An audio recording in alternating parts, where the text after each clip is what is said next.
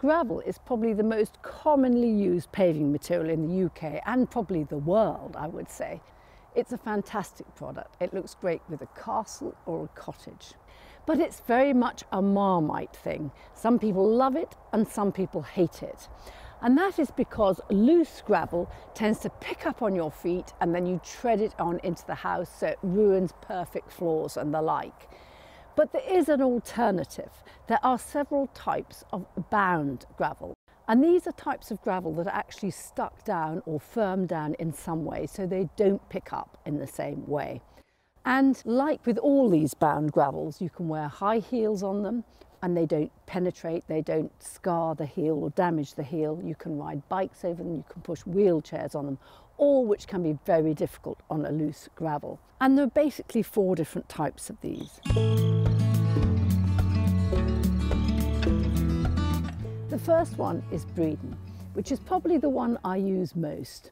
And it's this lovely gravel which has chippings in it that are about sort of 9–10 mil, and then it's got a lot of fines in it. And the fines are fine particles of marl or clay. And the reason this works as a bound gravel is when you lay your hardcore, maybe 100–150 mil, depending on whether it's for pedestrians or vehicular, it will do both.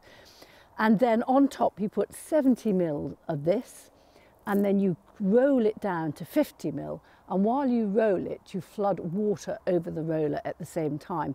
And that action of the water actually brings up the marl, the very fine material, to the surface, and the rolling sets it. So it actually binds it into place. It does have its disadvantages. You cannot lay it on a slope steeper than 1 in 15. At Althorpe House, the childhood home of Princess Diana, we laid a pedestrian path down to the house and we used Breeden gravel, and that was a 1 in 15 slope. And that looks wonderful. I mean, that is the sort of setting Breeden gravel really excels in, these grand country parks and houses. But it's equally good as a paved area. I've got it here in my back garden with the chairs and tables. We use it in pubs, restaurants, all sorts of things. For an immaculate look, the top surface can be redressed every 10 years or so. Dave and I spent a day on this terrace, raking off the top 10 mil of gravel and redressing with new aggregate, using a whacker plate before hand rolling while spraying with water, of course. It can be quite difficult to keep clean. So if you're going out into the garden, you come back with your Wellington boots on, covered in soil, and you walk over the Breeden gravel, you will drop mud on it, which can be awkward to brush off and keep clean. You can't weed it. You cannot pull a weed out of the surface because you will break that lovely fine seal on the top. So you need to use a herbicide in order to keep the weeds at bay, and you need to use a moss killer if you don't like moss growing on the top. But apart from those disadvantages, I think it looks the perfect, soft-looking, hard-wearing surface.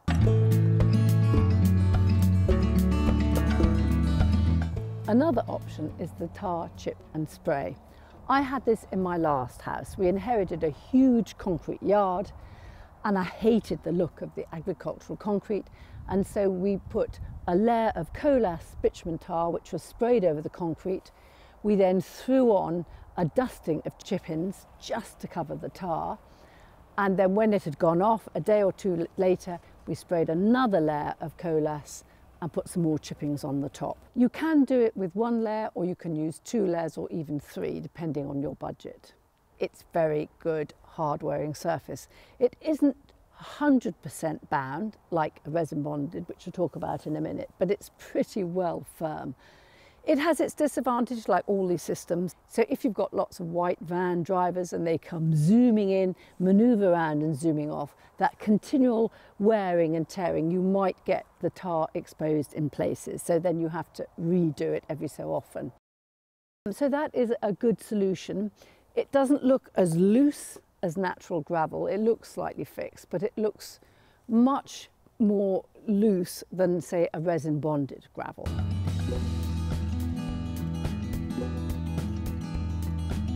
The next option is this hexagon system, and this one is made by Nida, and they were the first people to pioneer and promote this method. And I think it's got a lot of advantages. It's extremely tough When you fill these holes with gravel, and you can use all different size gravels in them, it is extremely strong. You could put heavy plant over this and it really wouldn't disintegrate, and it lasts for almost forever as far as I know. Big advantage is you can lay this on quite a steep slope. You can lay it on a 1 to 6 slope because it obviously just holds the gravel in place. If you've got tart trotters or a high heel and you put your heel on the gravel, because it's all contained within the hexagon, it can't move, and that's the reason it's bound. It cannot go anywhere. So again, you can have high heel shoes, wheelchairs, bicycles, what you like, and it's very easy to walk on. Some people say they don't like it because they see the hexagons coming through, but that's because they haven't topped it up. You fill the hexagons with the gravel and then you overfill it, so it's just got a little bit over the top so you don't see it. With wear and tear, you might need to brush some more on occasionally to make sure you do not see it coming through. This system actually has this backing material to it, not all of them do. And with this system you can of course grow plants within it. If you like that look of lovely gravel with plants seeding through it to make it look more informal, you could do this. You could literally plant in the cells, take off the backing of that bit, and things would seed in there anyway. Weed control is with herbicide, or you could hand pull either way. And you can use it with an edge restraint. Most of these gravels have some sort of edge restraint, but you don't have to with this one, but it just looks a bit smarter, I think, if you have a timber or a stone edge to it, or a metal edge even. So reasonably priced, hard wearing, very useful, especially for slopes. And the final system is a resin bonded gravel surface. And this surface looks the most perfect. You've got the gravel completely encased in the resin and it looks very smooth and very perfect. And this is the reason I'm a little bit lukewarm about it. I just think it looks too smart. Maybe if you're in a very upmarket, smart establishment, it looks okay, but it does have certain advantages. When we did the Horatio spinal unit, at the Oswestry Hospital, we used it because the surface had to be almost pancake flat for the use of wheelchairs and hospital beds running over it. We couldn't have any fall at all because of the delicacy of the patients. And you can lay it like that. It will actually drain through it. Although it looks very impermeable, the water can permeate through the resin bonded gravel and through the tarmac if you make sure you have a permeable tarmac below.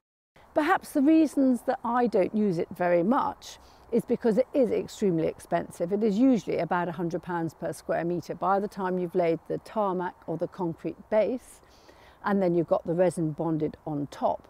That is quite an expensive finish. So it is comparable to a high-end York stone paving, if not a bit more. When you clean it, you can actually use a power washer on it, but I have known people who put it down and find that it does tend to wear away a bit with extreme power washing, but you're supposed to be able to clean it like that. You cannot obviously grow plants through it like you do with natural gravel. It just wouldn't work. So this perfect looking, hard wearing, but expensive finish, and it comes in all different colours. You can choose the size of aggregate and you can choose the colour. Although the resin bound costs considerably more than the alternatives, in each case you have to consider the cost of the subbase and the haulage. Really, with all these surfaces, it depends on your mindset. You know, you get those people, just like indoors, who like everything pitch perfect and wipeable and smooth, so then maybe you go for the resin bonded. And then at the other extreme, you've got the much more rustic loose gravel, or the other alternatives in between. Really, there's a gravel to suit everybody out there, and just pick the one that works for you and what you want.